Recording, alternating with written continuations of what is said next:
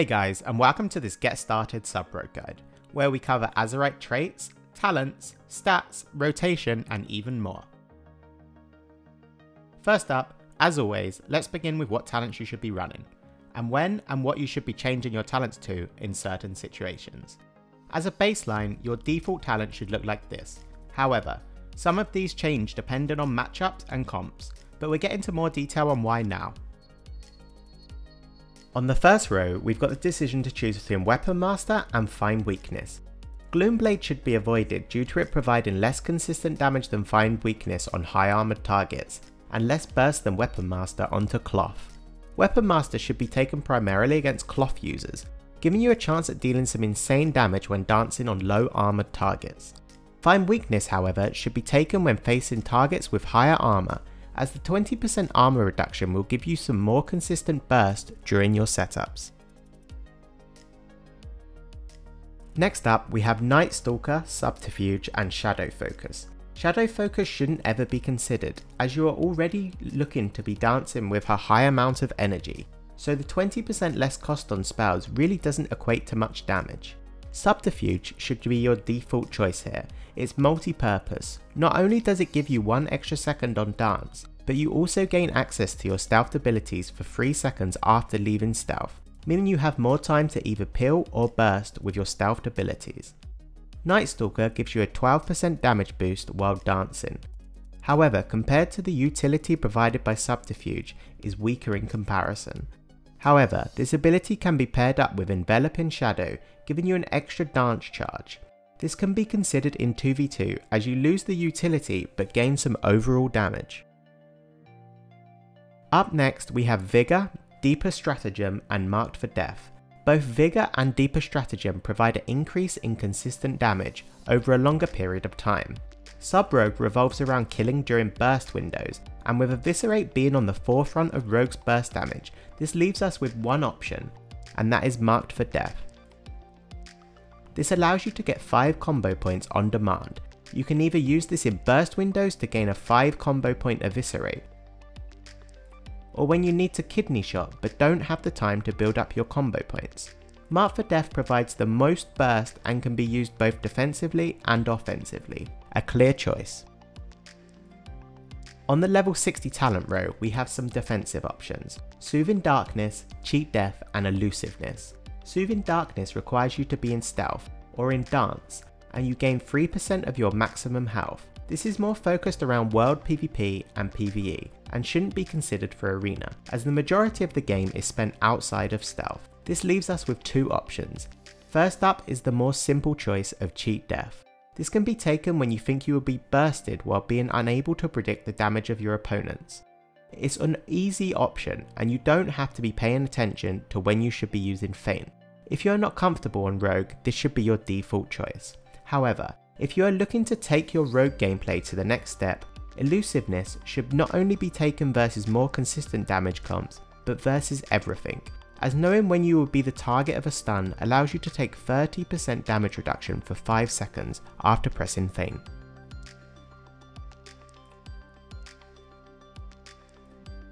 Next up, we have Shot in the Dark, Night Terrors and Prey on the Weak. Here there is only one clear option, and that is Prey on the Weak. Shot in the Dark makes it so that your next cheap shot after leaving stealth or dancing is free.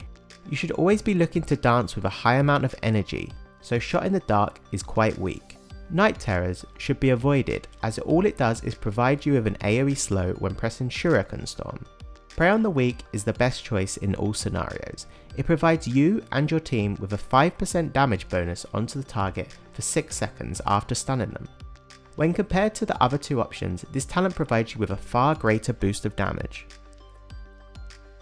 For the penultimate talent row, we have Dark Shadow, Alacrity and Enveloping Shadow, with Haste being the lowest priority stat for sub, which we'll get into more detail on later, means that Alacrity is very weak when compared to the other 2, so shouldn't be taken in any scenario.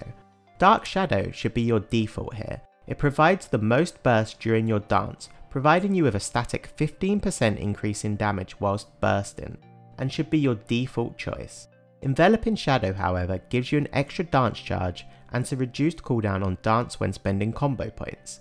This can be combined with Night Stalker when looking to do some more consistent damage and lockdown when playing 2v2 for example. Last up, we have the level 100 talents, giving us the option to choose between Master of Shadows, Secret Technique and Shuriken Tornado. Both Secret Technique and Shuriken Tornado are designed solely around PvE, both providing a boost to your AoE damage. With Sub prioritizing single target burst damage in Arena, it leaves us with only one option, Master of Shadows. This is our default choice in all scenarios. It gives you a 25 energy over 3 seconds when you either dance or get a re-stealth. This is great for giving you a little extra energy during your burst windows and provides a great boost of damage while bursting. Unlike Legion, we have the option to choose between 12 talents that are not bound by tiers, meaning you can pick any 3 in any combination, whilst also choosing which trinket you should run. First up, let's cover trinket choice. We have the option to choose between Gladiator's Medallion, Relentless and Adaptation. Gladiator's Medallion is the recommended choice in most situations. It gives you full control over your trinket on a 2-minute cooldown, allowing you to use it either defensively to survive or even aggressively to score a kill. Adaptation should never be considered in Arena, as it is too easily exploited by your opponents. If they see you with Adaptation, they can bait your trinket easily, then set up a kill that you cannot escape. Last up is Relentless. Relentless is good versus compositions where you are likely to be crowd controlled often, but don't need Gladiator's Medallion to survive the burst. Low burst, high crowd control comps such as God Comp are a good example. Relentless can also be combined with Every Man for Himself if you are a human. As for PvP talents, there are 5 main talents that are much better when compared to the others. These are Cold Blood, Smoke Bomb, Phantom Assassin, Maneuverability and lastly Shadowy Jewel. Which ones you pick depend heavily on the composition you are playing and what you are facing. Smoke Bomb is great when playing setup based compositions, giving you a tool you can use to either secure kills on targets without a trinket or easily force a trinket from your opponent without any crowd control onto their healer. Great in almost all compositions and one of Sub's bread and butter tools for setting up kills. Cold Blood provides you with some great on-demand burst that does 10% of the target's total health in shadow damage. This is off the global and can be used at some point during your burst window on either Shadow Strike or Cheap Shot to deal some unexpected burst damage. Phantom Assassin has been the victim of some nerfs recently, meaning it now only equates to a 10% increase in critical strike while dancing or in stealth.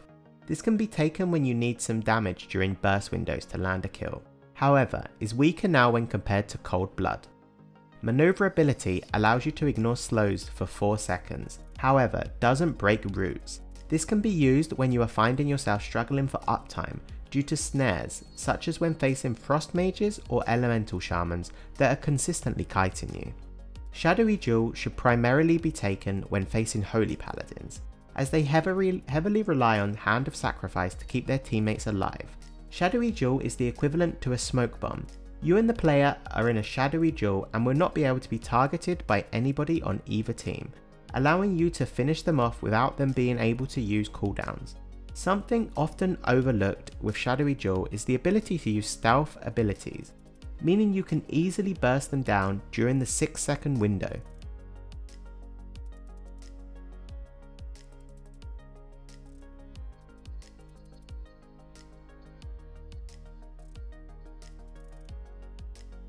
Now in Battle for Azeroth, we've gained access to some extra traits that buff our abilities in certain ways. You can get an Azerite trait on your head, shoulders and chest, and you have a main trait, secondary trait and a defensive trait. After the continuous nerfs to sub-specific traits, there is currently no traits which stand out as must-have, so it's almost always worth wearing the highest item level Azerite piece with a decent trait that you have. However, there are a few main traits which you should look out for. First up is Knight's Vengeance. This is the preferred choice of trait from North America's top rogue Peekaboo, who opts to run 3 of these traits, giving you some insane burst when using Eviscerate after applying your Nightblade. Another great option is the trait Battlefield Focus for the Horde or Battlefield Precision for the Alliance. Favoured by Europe's rogue Waz, Battlefield Focus has a chance to add a debuff to the target, causing them to take some additional damage from you and your team. This is a good trait to have when playing setup compositions, where all members of your team will be help and assist in damage, such as Rogue Mage Priest. The most common trait setup is the one that provides the most consistent damage, and that is one of the trait Inevitability, which increases your backstab and shadow strike damage, but most importantly extends the duration of your symbols of death when backstabbing or shadow striking. Combining this with 2 of the trait Blade in the Shadow rounds up your consistent damage trait setup. As for secondary traits, aim for ones that giving you the passive stat increases such as Earthlink or Blood Siphon, or Overwhelming Power, as the damage from traits like Gut Ripper or Heed My Call can potentially break crowd control and don't provide much of a damage boost. Now in Battle for Azeroth, once again stats and gear matter, so making sure you're going for the correct stats on gear is very important in gaining that extra edge. Currently for Sub-Rogue, your stat priority looks like this. You want to be focusing mainly on gaining the maximum agility, and then mastery and crit on the majority of your gear. Versatility is somewhat useful in gaining some extra damage and damage reduction, however, haste for Sub-Rogue should be avoided. For enchants, you want to be getting 1 Masterful Navigation on one weapon, and then Deadly Navigation on the other. And for your rings and sockets, you'll be wanting Mastery, making sure to always have 1 Agility gem. As for trinkets, aim to get passive Agility and on-use Mastery, or vice versa, aiming to have at least 1 on-use trinket to combine with your burst damage. Alliance players will want to either be Human, Night Elf or Dark Iron Dwarf, each providing their own strengths in certain matchups. Human allows you to play with Relentless and still have a way to break out of stuns, something that's incredibly valuable when playing against other rogues. You can also play with Gladiator's Medallion to trinket out of stuns every 90 seconds. Night Elf is also a great option as it provides great utility with Shadow Meld, as it gives you an additional way to re-stealth to gain access to your stealthed abilities. Dark Iron Dwarf also has a place versus specific comps such as Spell Cleaves or Jungle Cleave, giving you a great defensive tool that can turn the tides, giving you a big agility boost. For Horde players, there is only one race you should go, and that is Orc, due to its passive stun reduction via hardiness and boost of on-demand damage from Blood Fury. If for some reason Orc does not appeal to you, the next best would be Panda, for the extra versatility and crowd control. In the final section of this guide, we'll be covering how to correctly deal damage and how you should be bursting, as well as covering openers. The general rotation for sub outside of dance looks like this. You want to aim to keep Nightblade up onto the target, and then use backstab to generate combo points.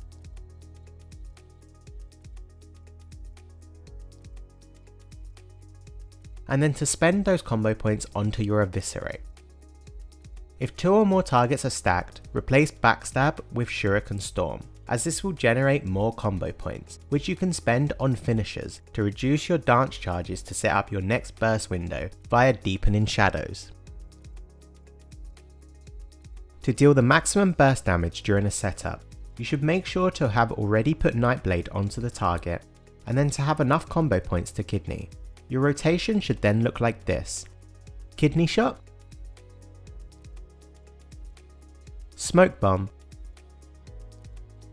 Dance plus Shadow Blades, Shadow Strike, Shadow Strike, Eviscerate, Marked for Death, Eviscerate,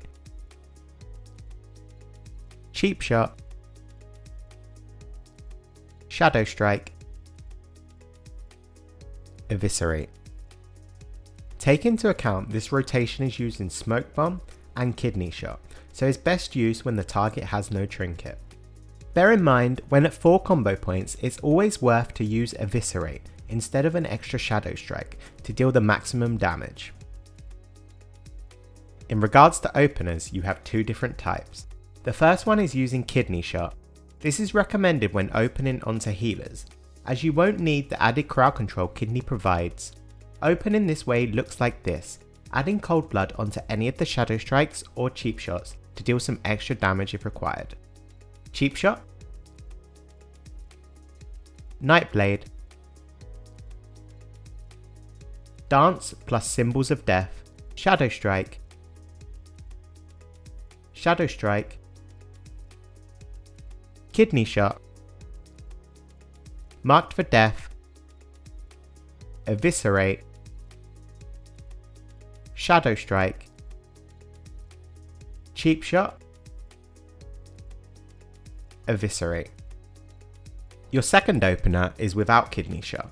This is best used when you would be required to extend CC chains with your Kidney Shot onto healers.